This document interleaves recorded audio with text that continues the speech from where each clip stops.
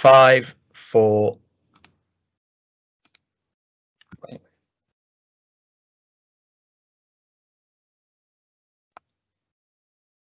Hello, everybody. I'd like to welcome you all to this webinar on the NJC local government pay.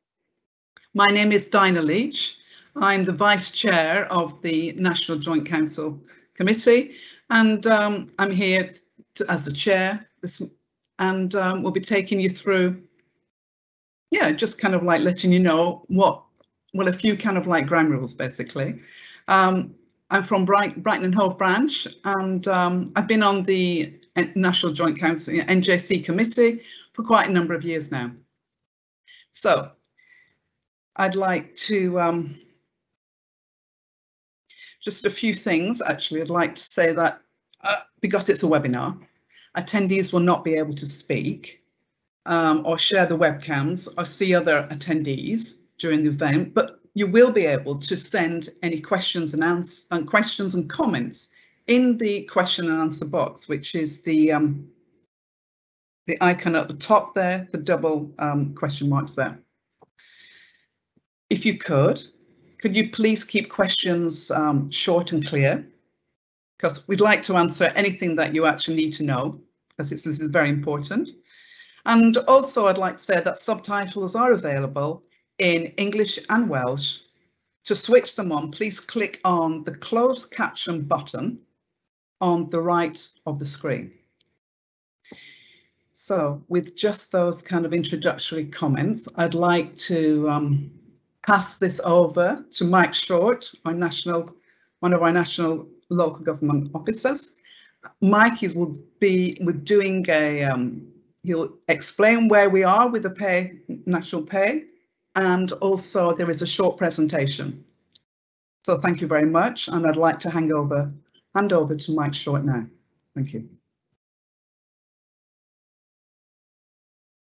Hi everybody. Thanks very much, Diana, and thanks to everyone for coming today. Yeah, as Diana said, I'm Mike Short. I'm one of the officers involved in the NJC pay negotiations and campaign. You might remember me from doing a very similar presentation a few months ago. So this presentation gives some of the background to this year's pay claim and campaign, and then updates you on the current consultation process. I'm currently sharing my screen, and one of my colleagues will shout in my ear or something if you can't see the PowerPoint presentation I've loaded up. So I'm going to carry on as if you can all see it. So that's the introductions. Just a bit of background first, because we've got members and activists here, and people have different levels of knowledge of the NJC. So what is the NJC? The NJC negotiates pay for England, Wales and Northern Ireland, not in Scotland. Scotland's not part of the NJC. The NJC pay spine is used by councils and schools to construct local pay grades. Every year, UNISON and the other unions submit a pay claim to the local government association, who represent the employers. The unions and employers then negotiate. If and when both sides come to an agreement, a settlement, then the pay offer, the pay settlement, after members are consulted, is applied to the NJC pay spine. London and a few other councils have their own pay spines, but if they follow the NJC pay uplift, they would apply the agreed increase to those spines. Various employers apart from councils also follow the NJC pay increase, a lot of academies, some private contractors, some charities, and so on. OK, let's have a look at the recent context and background to our claim. Local government workers have kept the country going during COVID-19. Now, of course, we know how indispensable local government workers have always been, but the pandemic has made it much more obvious to the public. It's our members in local government that have provided worked in sometimes risky situations, school support staff providing key worker schooling, refuse collectors, housing workers and social workers who have continued to work in people's homes, environmental health officers and many more besides. Now, it's clear that councils have suffered financially due to the pandemic. They've lost lots of income, they've incurred lots of extra expenditure, as the government has piled on more and more responsibilities onto councils, because they know councils and their staff will deliver. Now, the government promised to do whatever is necessary, in inverted commas, to support them, but they didn't. The extra money the government has put in has been nowhere near enough. Our research shows that councils face a £3 billion funding gap for the next financial year. Meanwhile, Local government staff, our members, have lost up to 25% in the value of their pay over the last decade. For many years, members have had pay freezes and below inflation increases. Many of those suffering from low pay have been on the front lines dealing with COVID-19. Prices for everyday goods and for household bills keep going up. The latest figures show that RPI inflation is 3.8%. We don't need more austerity. We need a decent pay award to begin to recover a lost decade of cuts, austerity and crisis. So, what was our claim? What did we ask for? Well, UNISON and the other unions asked for a 10% increase on all pay points. We also submitted an attached conditions claim, asking for a national agreement on home working policies and a home working allowance, a payment, a reduction of the working week to 35 hours and an equivalent reduction in the working week in London, minimum of 25 days annual leave from day one, joint work on mental health, and a review of maternity and family leave and pay provisions with very specific improvements. But UNISON's focus throughout has been the pay claim, because we believe that the most effective way to improve members' terms and conditions is to get them a decent pay increase. The 10% claim was very much the focus of our campaign, and it continues to be. So what did the employers offer in response to our claim? Well, in May this year, the employers made an offer of 1.5%. We rejected this outright, but we also entered into negotiations to secure an improved offer. At those pay talks, we made clear that we considered the offer to be insulting and explained why members needed and deserved more. In July, the employers came back with an increased offer, although it was a small increase. The employers made a final offer of 1.75%, as you can see here, and 2.75% for the lowest pay grade. I should clarify on the presentation here, it says plus 2.75. That's not that the people on the lowest pay point get 1.75 plus 2.75. They get 2.75 instead of 1.75. On the conditions side, the offer also included commitments to discussions on a joint framework guidance on home working, but no home working allowance, joint discussions on mental health, and that the employers said they would incorporate new statutory provisions on neonatal leave and pay. I'll come back to that. There was nothing on leave or hours, and it's also worth making clear that we had also called on the employers to campaign jointly with us to the central Westminster government for more money for local government pay. The employers refused to do that. Okay, the next slide briefly, but this compares what we asked for with what the employers have offered. You can see it spelt out just there. The next slide compares what we asked for on the conditions side with what we were offered on the conditions side. We wanted a national agreement on home working and allowances for home working. They've talked to us about they said they want talks on a home working framework agreement. I think actually local authorities in many cases are already putting these agreements in place, but they said there wouldn't be a home working allowance. We wanted a reduction in the working week. They said no. We wanted a minimum of 25 days leave. They said no, although again, I think a lot of authorities, already have leave around that level. They did offer discussions on mental health supports. They did agree to complete the term time only review, which is something we'd said needed doing urgently. And as I said, they would incorporate statutory provisions on maternity leave and pay. We should note that what that means is that there are new legal requirements around neonatal leave and pay, and the employers have said they will put them into the Green Book. They basically had to do that, so it's not really much of an offer in that area. We did ask for a number of other things on maternity, paternity and so on, leave and pay, which I won't go into, but if anyone does want me to ask a question, I'm sure we could do that if there's time. This next slide compares members' current pay at 2021 levels to what their pay would be if this pay offer were implemented. Obviously, members are still being paid at 2021 levels because the settlement day was the 1st of April this year, but we haven't settled, obviously. If and when there is a pay settlement, that will be backdated to the 1st of April. But you can see some examples here. So someone on pay point 1 would get a bigger increase than the rest because of the nature of the offer. Pay point 2, someone who earns a little over 18,000 a year, $9.43 an hour, would go up to 18,500, $9.60 an hour. If you look at someone who's on pay point 26, who's on just under 30,500 at the moment, 15.78 an hour, they would move up to just under 31,000. It's just over £16 an hour. That's 530 odd pounds cash increase. For those of you who want to look at this in more detail, it's on the website for viewing or downloading. Just a word about Greater London. Members in London are covered by the Greater London Provincial Council, which has 2 separate pay spines for Inner and Outer London. It includes London Waiting. Their pay is negotiated separately from the NJC technically, but in practice they usually follow the NJC claim and offer quite closely, and that's what we think will happen this year. So they'll apply the final percentage to those spines. At the end of this presentation, again, there's a slide which breaks down some of the figures for Greater London, which you can look at separately if you want to. Well, UNISON's NJC committee is our senior committee of members for NJC matters. The committee met on the 28th of July and agreed to launch a consultation of all members covered by the offer to ask them to vote on the final offer.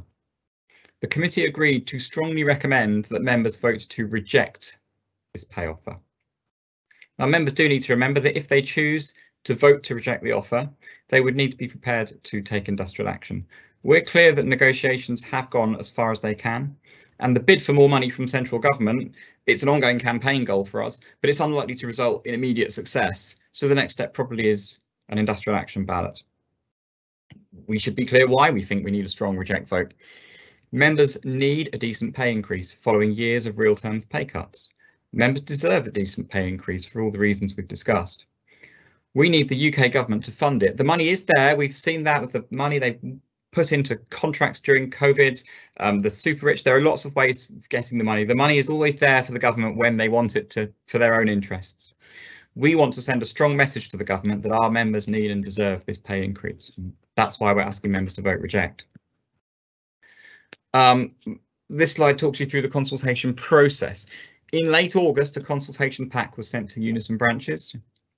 It explained the background, the consultation process, and the committee recommendation that members vote to reject. Resources to assist with the consultation were included, for example, template ballot papers and advice to help with consulting members digitally through online surveys.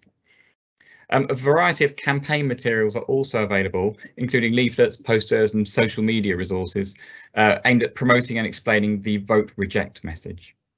In many regions, the UNISON region is working with branches to consult members. Branches and regions are sending information to members, asking you to vote to accept or reject the pay offer. As I've said, and we will keep saying it, the committee is strongly recommending that members vote to reject. We're also engaging in a phone banking campaign to encourage members to vote. Now, regions need their results finalised by the 24th of September. So what do members and activists need to do? Now, some of you here will be members, some will be activists, but if you're a member, make sure your branch has your email address. Most of this consultation will take place through digital routes. The more people we can email, the higher the voting turnout will be. So please check your membership details are up to date. You'll be asked to vote to accept or reject the offer, and as I've said, the committee is recommending a reject. But either way, remember to vote. It's your pay, and a high turnout means an accurate picture of members' views. If you're an activist, please help get the vote out. Ask members if they've received voting details. Ask them if they voted and encourage them to do so. Getting a reject vote is important, but the overall turnout is crucial as well. We need to be able to show the strength of feeling. And finally, next steps. Well, the consultation closes in late September, as I said. After this, all the responses will be collated and the results will be considered by UNISON's NJC committee when they meet on, it says early October, it's actually on the 1st of October. They'll debate our next steps, they'll decide our next steps. Now, the other 2 unions involved, the GMB and Unite, they've got similar timetables for consultation. So once all 3 unions have their results, we'll get together to try and get a joint union position. GMB and Unite are also recommending that their members vote to reject. Now, if the result is that members vote to reject, the most likely next step would be an industrial action ballot. As I've said, negotiations have gone as far as they can. I think the employers said this is a final offer, and our committee took the view that it really is a final offer. And, you know, as I said, we are campaigning, and it's an ongoing campaign to get more funds for local government to protect services and jobs, and also specifically for pay. That's unlikely to bear fruit in the coming weeks, if we're honest. And so, you know, taking it to the industrial action ballot stage would be the next step. And so obviously a clear result is crucial in the consultation, and a high turnout is important as well.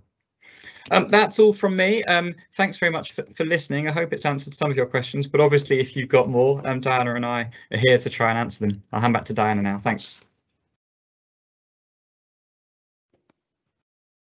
Thanks, Mike, and thank you for that very helpful presentation there. There are a number of questions coming in, so I'll just read them out, and we'll decide, you know, between myself and Mike who's going to answer them. So question one from Sam Randfield. What strategies, tactics are planned nationally in order to drive, well, I presume that means get that higher turnout, and how can branches most effectively support this? Mike, do you want to?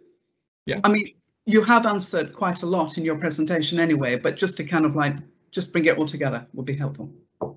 Of course, thanks. Well, the starting point is that we last year we had a big increase in use of digital balloting to increase the turnout in the consultation.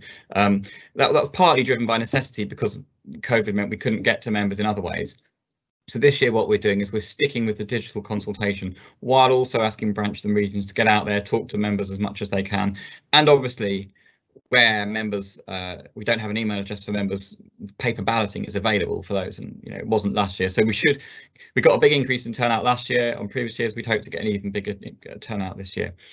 We are using the union's relatively new phone banking facility to contact members, and I should stress that for those doing phone banking, it's important, because of data protection regulations, that particular bit of our campaign can only be used to encourage people to vote. We can't use it to promote a particular recommendation.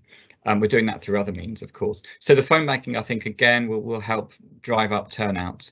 I think we've stepped up our game on social media now. Of course, not everyone's on social media, I accept, but we've put out a lot of interesting, you know, new ways of doing things on Facebook and Twitter, which again will hopefully get more people involved.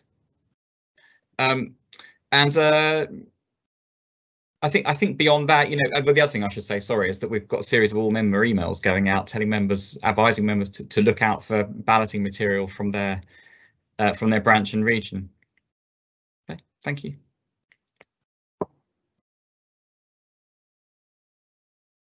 Okay, thank you, Mike, for that, actually. Question from Mike Vaughan. Hello, Mike, from Staffordshire General Branch. How do branches know which private sector employers follow the NJC pay agreements? This is an issue which many branches are not resourced to resolve. Yeah, that is quite an important one, Mike. Do you want to answer that, Mike? Yeah, sure. I mean, there are lots of different answers to that question. We did actually put out advice in March, I think it was. He says, you know, and it's gone out a couple of times since, which was it was a series of tests that we've established with Thompson's, our solicitors, to establish which you can apply to employers to establish whether they count as an NJC employer, and there are different criteria. One is, you know, off the top of my head, I'm not going to start repeating them all now, but it's around whether there's written proof, whether it's in a contract or a collective agreement or some other way of demonstrating that the employer could be included in an NJC ballot. I think it is a very complicated matter, and obviously for some of the very large employers, they apply NJC pay increases in some contracts and not in others, and that is something as a union I think we still need to get our heads round. But I think if in doubt, liaise with your regional organising staff who've got the tests, and figure out whether those tests apply in each case of each private contract. So there's no easy answer, unfortunately.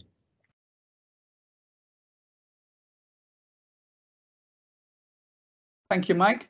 The slide, I was going to say there's a question about slides here, but that's absolutely fine. Apparently there is a link that's been published in the question and answer chat. So if you want to use those slides for any members' presentation, it's there, and you know, by all means kind of use it, which is great. Okay. quite a useful question here. Will the proposed national insurance increase cancel out the offered pay increase for most members?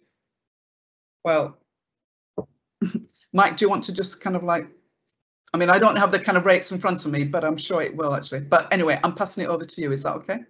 That's fine. It's fine. Yeah, I don't have the rates in front of me either. I think the announcement was being made at 12:30, so I was in direct head-to-head with Boris Johnson for who got more of an audience. I suspect it wasn't me, but so I don't know. I don't have the precise rates in front of me, but I mean, yeah, I mean, I suspect it would, you know, if national insurance goes up for everyone, or everyone above a certain income level, I guess, then for those people, whatever rate it is, whatever rate is increased, you could take that away from what the local government pay offer is to get a sort of net a net increase. I mean, it was a difficult one because I think how we fund social care is a whole other debate, and I'm sure as a union we're in favour of higher taxation, but we're in favour of higher taxation to fund public services by taxing the super rich, not by taxing low-paid public servants. And that will be our position, I'm sure. But yeah, anything like a national insurance rate would cut into any increase in pay that people might get. And we would seek to use that in our campaigning, of course. Yeah. If that's the sort of unspoken bit of the question. Sorry, yeah, we would be making that clear for all of members across all the different sectors and service groups, because obviously it's across the board.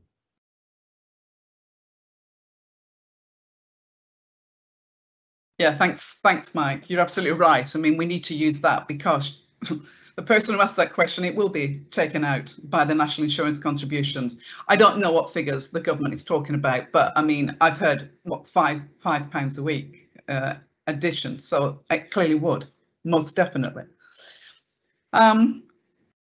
Just moving on here from Kate. There's a question about the phone banking. Who or how will we be carrying out the phone? Who will be carrying out the phone banking? I don't know about that, Mike, so I'm passing that over to you. Fine, yeah. This is a hot topic. We're trying to resolve this today, actually. Regional organising staff are definitely doing phone banking. Whether we can open it up to branches, we're just trying to sort out whether that's possible at the moment. If it is open to branches, it would only be open to those branch people who have access to WARMS, because it's done through WARMS. So watch this space. Okay, thank you for that. Question 7 for anonymous, but very useful one actually. Given a lot of us are working from home, how effective might strike action be?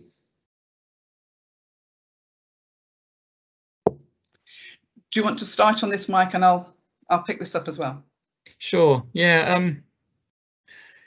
Interesting. And I've spotted. I don't want to jump ahead, but I have seen on the question answer there are a few questions about the sort of types of strike action that might be considered. So just the first thing to say about that is that decisions about what form of strike action that might be taken and so on are the property in the first instance of the NJC committee. So I think that would be something the NJC committee would consider at its October meeting and subsequent meetings, obviously. And so things like whether it's targeted action or all out, all that sort of thing, they would have to consider. And I'm sure they would pay due mind to that question of people working from home as well. It would be interesting to hear from you and them and from everyone really about what percentage are still working from home.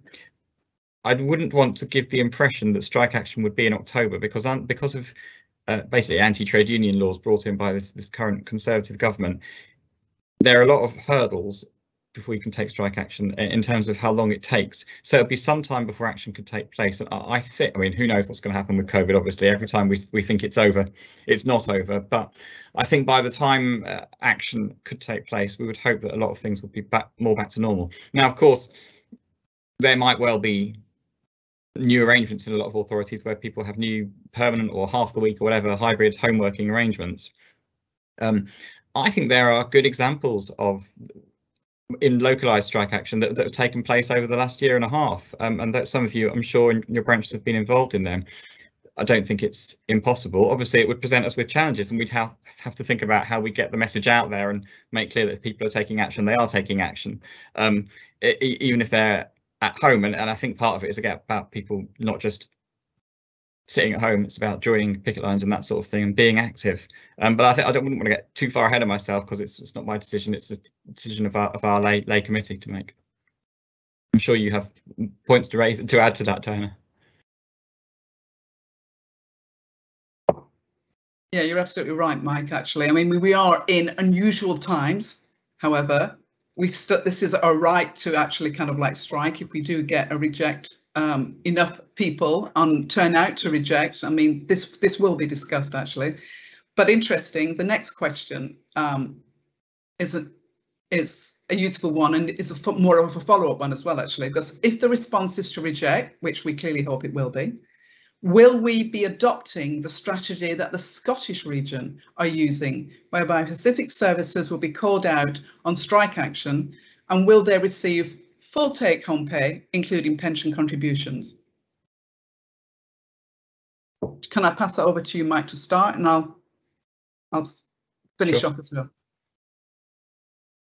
The short answer is don't know. I mean, we would you know, the NJC committee would make the decisions. They would make a request to the NEC's Industrial Action Committee, and you know, we would present them with evidence of how things have gone in other disputes. And the Scottish local government dispute is obviously very current, and we'll all be watching eagerly to see how it goes and so on. So that's certainly one option. Wouldn't be for me to say whether it's the best option, or whether, you know, whether targeting particular groups is the best option, or whether it's everyone or some combination. We present the arguments and the different evidence to the committee to make their decision. Strike pay, again, that's a matter for the Industrial Action Committee, and a request would need to be made, basically.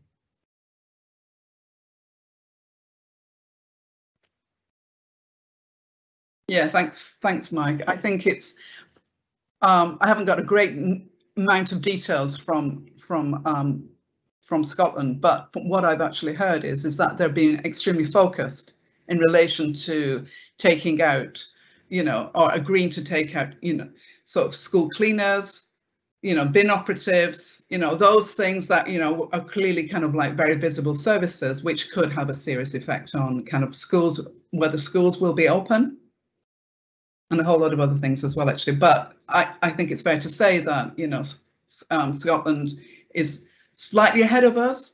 So basically, you know, we just need to see, and, you know, but also, in fact, it's important that, you know, we do, as far as possible, try kind of like and do this kind of like together, if not immediately the same timescale, but we are looking and learning. Okay.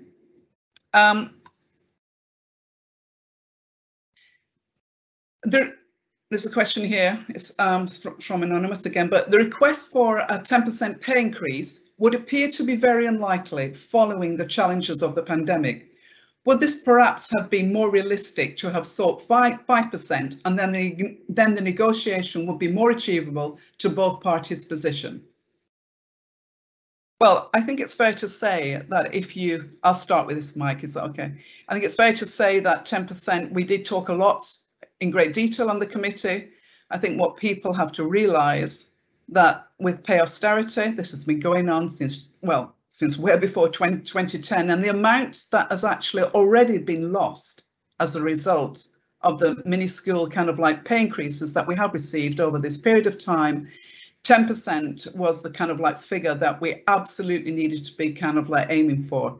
I mean, it was up to the employer then to come back with a better offer, but well, they did slightly, but at 1.75%, that's clearly not enough. If they had come back at 5%, well, we might not, who knows? We might not have actually be in this situation. But I think it's fair to say that this time, unlike any other time, all the committee regions, the regions of England, Wales and Northern Ireland, were all singing from the same song sheet, that basically they strongly disagreed and wanted to reject, whereas that did not happen last time. I think people have reached the point now where they absolutely deserve the 10%. So that's my bit for that one. I'm going to pass that over to you, Mike, if you want to add any more points to that, actually. No, not really. I mean, well, I'll just emphasise that it was a decision made by the committee, whose representatives who are elected in their regions, so it represented that view, and it was a long discussion. There were different options put forward, and that was the decision came to. But I think Diana's explained very well what the reasons were for that decision. Yeah. That's great. Thanks, Mike. There's another question here from Mike from Staffordshire General Health. General Branch. If we receive a positive vote for industrial action, I assume we will look at targeted action across certain service. UNISON rightfully have raised strike pay commitments and hopefully paid dividends here. Okay, I presume you're talking about there, Mike, disaggregate ballots. I presume he's talking about disaggregate ballots there. What do you think? Can I pass? Mike, is that okay? Can you look at that and I'll finish that one? Sure. I mean, I think that covers similar ground to a couple of the other questions. Decision. I mean, there are various options, aren't there, with industrial action? You could just ballot everyone and have all-out strikes of however many days. You can do selective action, which is where you ballot everyone, but then you put out different bits, or you can do targeted, where you ballot particular services or occupations. You mentioned disaggregated ballots, Diana. That's where you have separate ballots for different places, so you can get a yes vote in one place and no vote in others. These are all options which are on the table to be considered. I'd say we're not there yet. We're at the moment, the majority of our energies are focused on getting the maximum turnout in the consultation and promoting that reject vote, but we are preparing for a discussion at the NJC committee on the 1st of October where they can begin that debate. And at the same time, we are preparing the groundwork in case there needs to be an industrial action ballot. We are preparing the groundwork in terms of the data cleansing of all our membership records and all that sort of thing. So that's all ongoing. The particular details of how an industrial action ballot would work and what we'd be asking, we haven't got there yet, and that would be something the committee would discuss.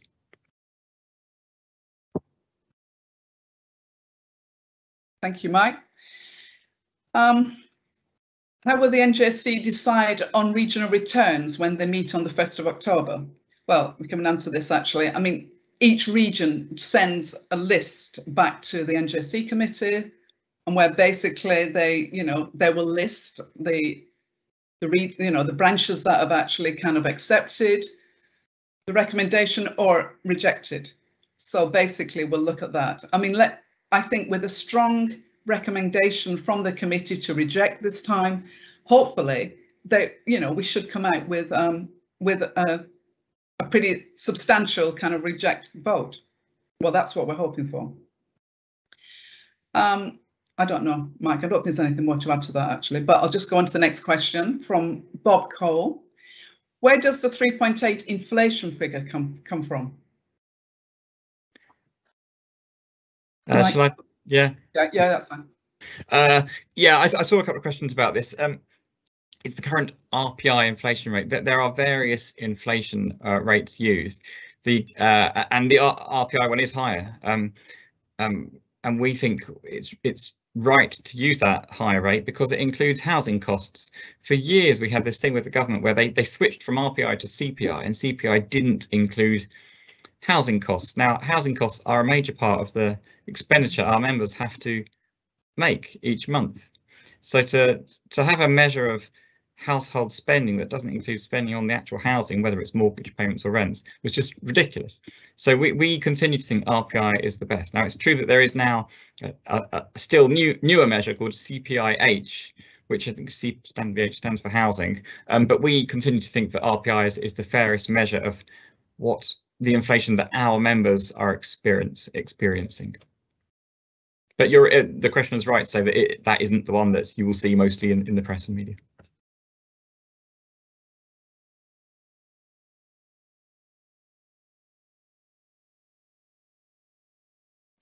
I believe you're muted, Diana, at the moment. All right. It was inevitable. No, absolutely, but that's great. That's great. Thank you, Simon. How can we quickly differentiate the senior Oh no, that's right. No, this is a question. How can we quickly differentiate the senior manager grades on warms so we can filter them out during the ballot? Now, I'm definitely going to have to pass that on to you, Mike. Yeah, you sold me that one, didn't you? Well, the short answer to that, how can we quickly differentiate them, is I'm not sure that we can. I mean, it's a major issue, this. Now, in the past, we have been basically, and this has been covered legally in both the consultation and industrial action ballots, been able to include chief officers and senior managers in our NJC consultation, our NJC industrial action ballot.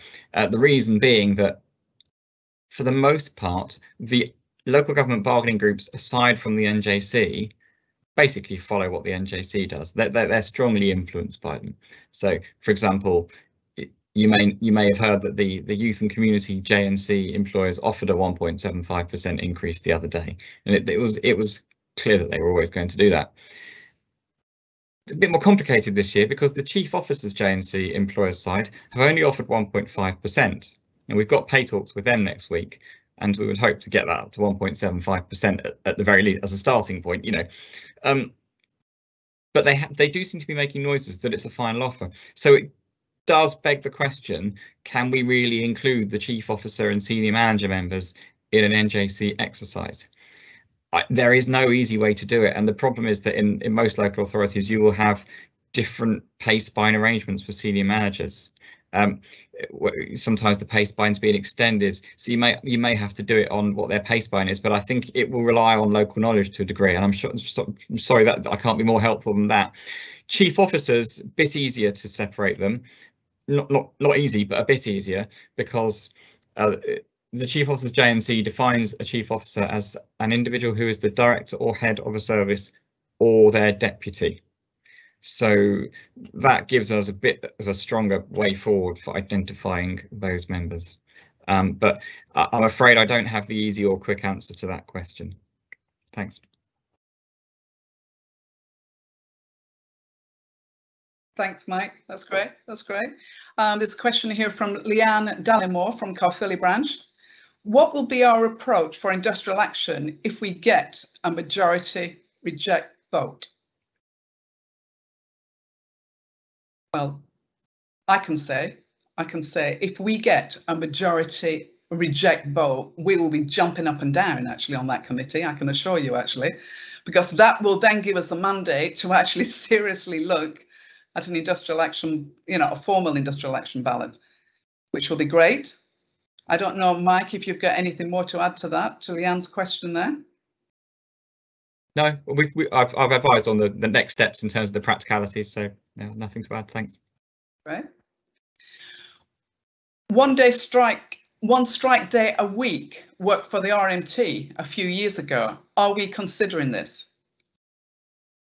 Mike, do you want to just kind of like, well, actually, quickly, sorry, I do beg your pardon there, Sam, because Sam's switching between Mike and myself.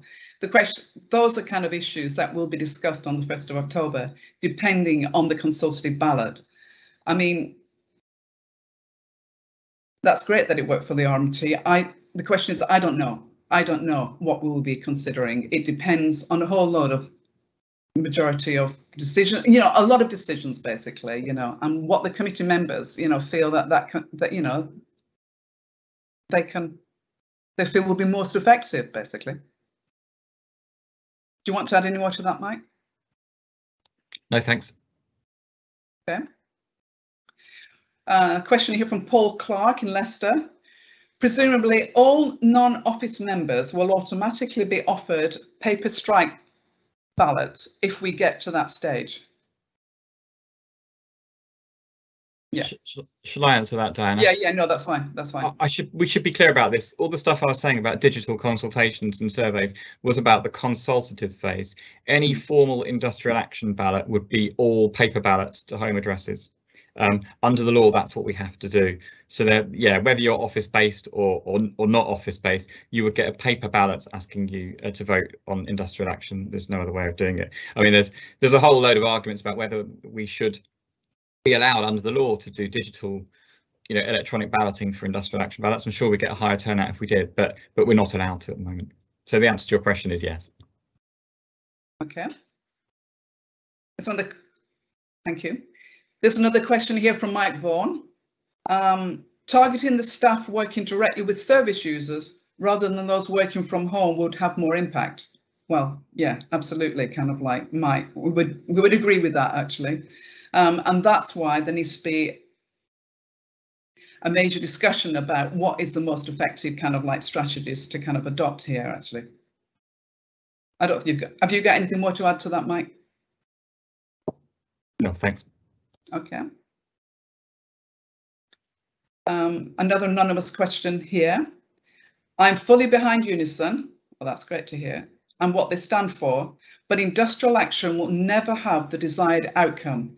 Services plan for this, members still going to work, and over the recent years, it has never affected outcomes that much. Well, it's true to say that a national ballot is not an easy one to win, but basically, having had the small and minuscule kind of like pay offers that we've actually had over the number of years, I think now is a time to actually kind of like think quite seriously about an effective kind of national strike. I think that in line with what's happening in the NHS, what's happening in, Scotland, these are kind of like, these will help kind of like our members to actually kind of like, so we're looking at doing this all together potentially, although on a different time scale. I understand that actually, but I think I disagree with that kind of like comment there. Basically, I think if we look back, I know we have to go back some way to look at that, but the pensions kind of issue, and other kind of like threats of industrial action, where we've actually had an effective kind of like number of turnout. I mean, I think it's quite important, the turnout of this actually, and that's why we're trying to increase our turnout for this consultative ballot, because this is the start. Mike, I don't know if you want to add any more points to that actually. Yeah, I mean, I agree with everything Diana said, but I would just add that we are, no one's saying it would be easy, or no one's saying that industrial action would be easy. No one is saying it's an easy choice for people to make when they vote. And also, I'd emphasise we're not there yet. We're still at the consultation phase. And we'd consider all those questions. Well, the NJC committee would consider all those questions carefully. And if we were doing it, we would need a big persuasion effort and a big communication effort to get people on board.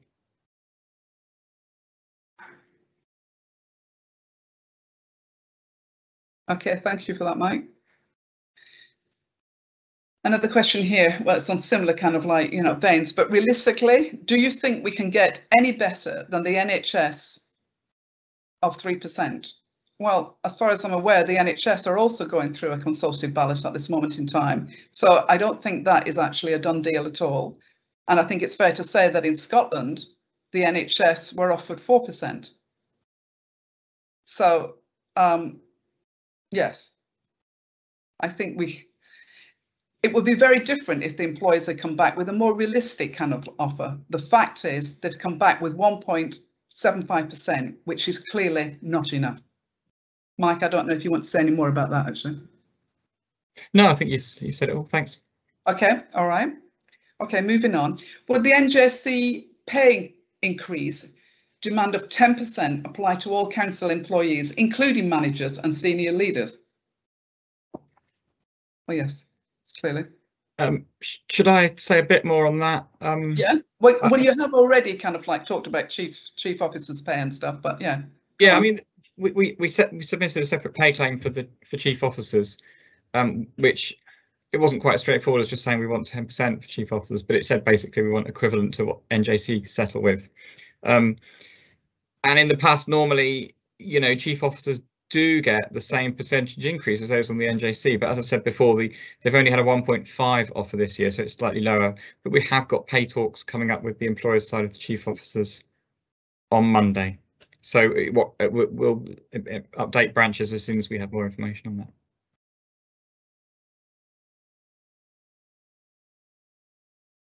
Thanks, Mike. I'm just leading on. Apathy, this is the question actually. Well, it's more like a statement really actually. Apathy is the biggest problem UNISON faces. The government have effectively ground workers down, leaving workers with very little hope that things will change. Until we can change this, I can't see things changing. Well, actually, I think this is the point of a change.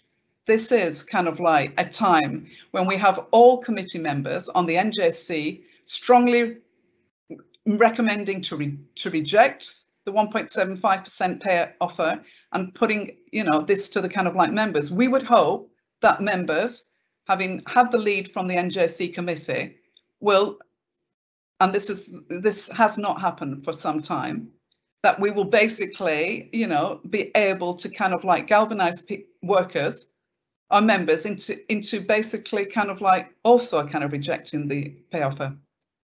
So whilst apathy is not, I mean, I think we start with kind of like clear messages from the NJC committee and also from our branches. So it's down to a kind of our activists to actually get this message out, and for the majority of kind of members to vote. That is the start.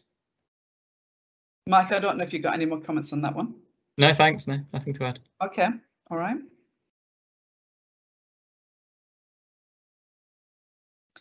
Question from Bob Cole. For staff leaving before an agreement is reached, would they get retrospective payment? Well, that's, yes, that's quite simple to kind of like do, but they'd have to kind of like you have to contact the kind of employer, you know, that you've left and actually kind of like, you know, ask for that, basically. It's not something that would actually be given automatically, so yes. Moving on. It's really good. I don't know how many more questions we've actually got. Oh, I see John Burgess is down there actually, but I've got a question here. It's anonymous. Our bin workers are keen to take strike action here in Barnet over pay. We have made loads of videos of them rejecting the offer.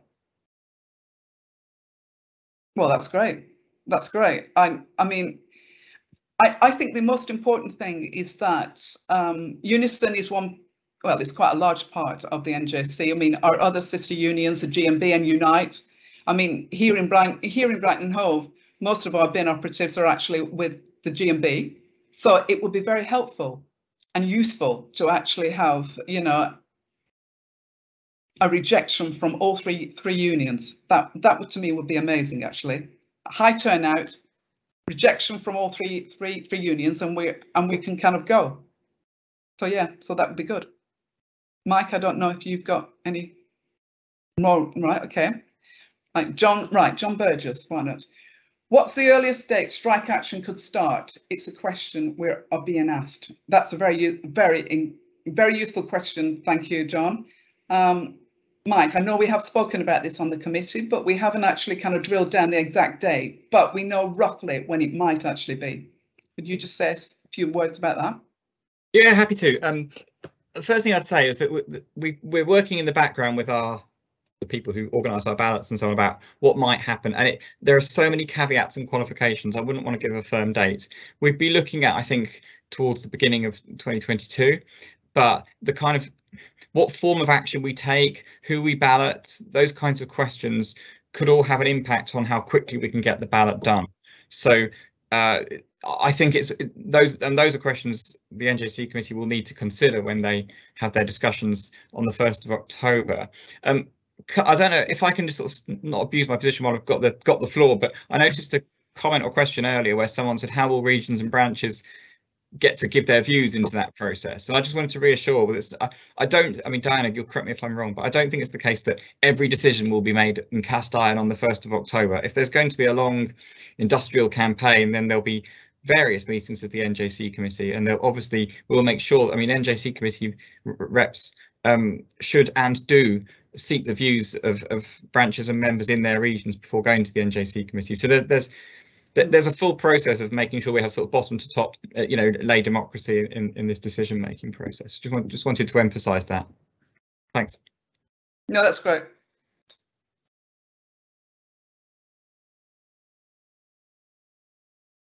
No, that's great, Mike. Thank you for that. Actually, I'm just waiting for the more.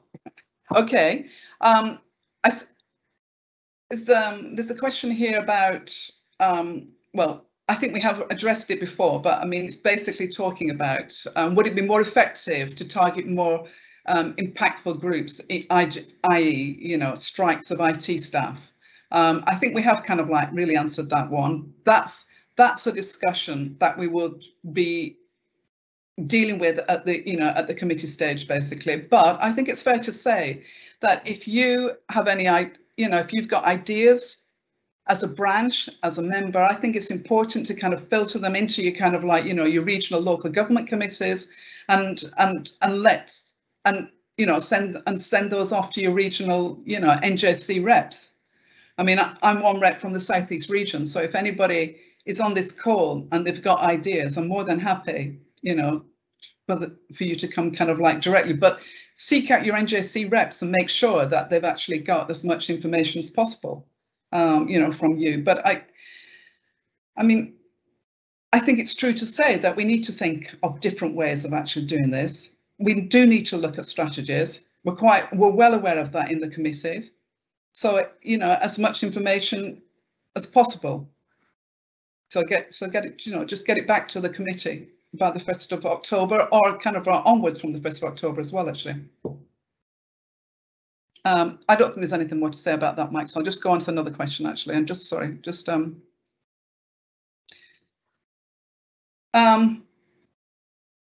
there's a question here from Anonymous. Can the government withdraw the pay offer at any time, delaying things, getting close to autumn spending review?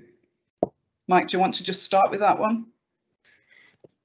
Thanks. It's a really interesting question. So, you know, going back a few months, the talk was all about the public sector pay freeze, which the government announced. And what we've seen gradually in each sector is that most of the employer sides have gone against that. Obviously, I'm not saying the 1.75% offer is good. We're recommending people vote to reject it. But what's happened is that those parts of the government which are directly controlled by the government, the civil service and sort of non-departmental bits related to the civil service, they are being offered, in inverted commas, a 0% pay increase. In other words, they're having a pay freeze imposed. Let's call it what it is. But in local government, the offer hasn't come from the government. It's come from the local government employers, which is, you know, done through the local government association, but it's got representatives on there of actual local authorities, as well as the local government associations of England, Wales and Northern Ireland. So the government itself can't withdraw the offer. It's possible that the employer's side could withdraw the offer, but I don't think they would. And the questioner mentions the autumn spending review. I'm pretty sure that the local government employers made us this paltry offer on the basis that they don't expect to get much out of the autumn spending review. I think it's so I don't think they would have any justification for withdrawing it if they're not happy with what comes out of the spending review. I think it's more likely from a campaigning perspective, we'd be saying, hang on, you've got all this money now, we need a better offer. It could be, in other words, the spending review could give us yet more ammunition for our arguments that the pay offer should be higher. So yeah, technically the offer could be withdrawn, but I don't think the local government employers would do that, and it would lead to the breakdown of national bargaining and all sorts of things. Mm. Thanks. Okay, Mike. This is more a statement basically, but it's from Anonymous. Wouldn't a national strike be more effective if we just shut down servers for services? Even one day of this would demonstrate how vital people are, as they couldn't access tools unless they fall back to paper. Also, whoever the person is, I saw the UNISON video showing people turning to ash. I felt the shock factor from that, and I'm sure others will. It was very effective. Right, okay. Interesting. I haven't seen that particular video actually. I will chase it out actually. That looks really good actually, but very kind of like useful. Yes, Mike, I don't know if you want to kind of like add any more to that, but no, but just to say, the member of our team at Unison Centre who designed that video is the Simon who you're hearing about in the background, but you haven't seen on the screen, and so we should. It's a great video, so well done, Simon, and it does, I think, show. You know, it helps show the public, you know, what local government does and what communities would look like if local government weren't there, or if, you know, we didn't have the workers to do it, or we couldn't recruit the workers to do it because their pay's so low.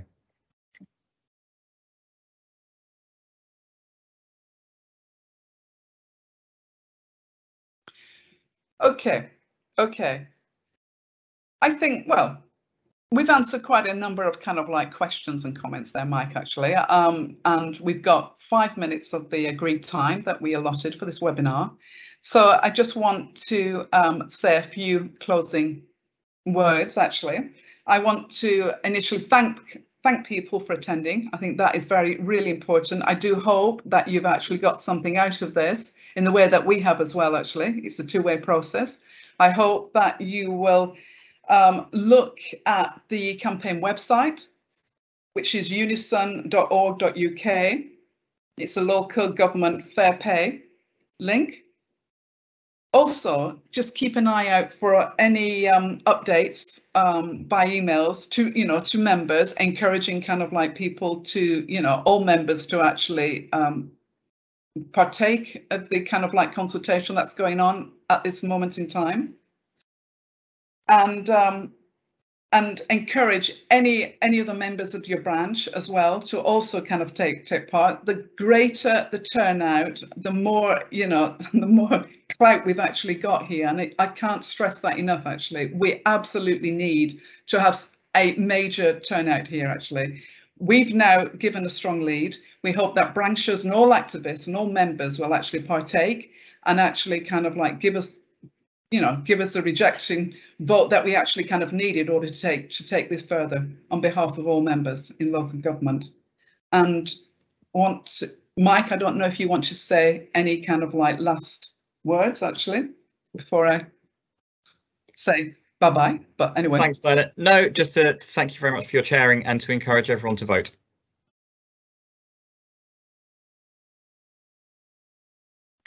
And also, yes, so please vote, get everybody else to vote, look at Simon Jackson's video, that sounds a great one actually, and thank you for actually taking the time here out of your busy day, and I hope that you find this useful as well. Thank you. Bye-bye.